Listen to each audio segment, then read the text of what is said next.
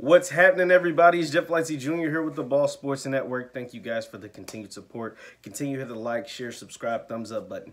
Now, the Milwaukee Bucks are down 0-3 to the Miami Heat, and what the hell is wrong with the Bucks? Giannis, our MVP, our Defensive Player of the Year, just null and void in this game. 0 for 7 from 3. Jimmy Butler eating his lunch, whether he's guarding them or he's giving them buckets. Butler, I think, had 17 points in the fourth quarter. And the Heat they outscored Milwaukee. I think it was 40-13, 40-17, something like that in the fourth quarter alone to win this game. With 10 minutes left in this game, let me paint this picture for the guys, for the people who didn't watch the game. 10 minutes left in this game. Milwaukee was up 11 points, and the Bucks just decided to mail it in. Now, here's something interesting a theory that's been floating around that I'm starting to kind of agree with. And at first I didn't want to take it there, but now I got to. So Milwaukee, we obviously know they're struggling in this series. They're about to get swept is what it looks like. They're not playing inspired basketball. And they haven't played great basketball since when? Since the boycott.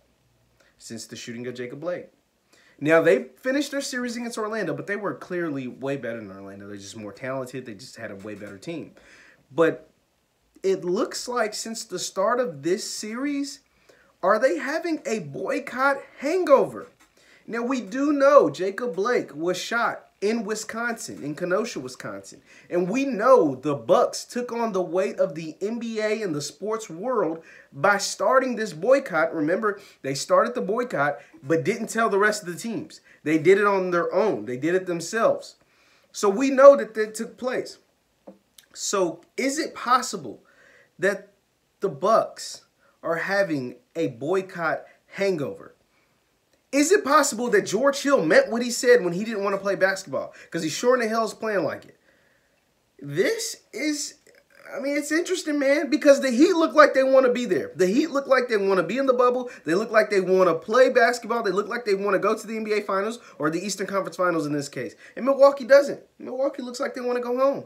Milwaukee looks like they want Giannis to accept his MVP award in his own house, in his driveway back in Milwaukee, because they're not playing good basketball. And now a lot of people are talking about, whether Giannis is a Pippen or a Jordan, or whether he has, some folks believe he just doesn't have his own Pippen. That's true. There isn't another great player on Milwaukee. There isn't. But Giannis is not a playoff player. The same smoke we give James Harden when he doesn't show up in the playoffs, or Russell Westbrook, or, Paul George, we got to give it to Giannis. For some reason, he seems to escape. He escapes all the smoke. Well, now you getting it because you are two-time MVP, a Defensive Player of the Year, and you about to get swept in the second round of the Eastern Conference playoffs. Remember, the same East that LeBron James dominated. Everybody told me LeBron James was just too good to be in the East. He could never do that stuff in the West. And he goes to the final. Anybody could go to the finals 8 straight years in the East. And Giannis can't even get out the second round.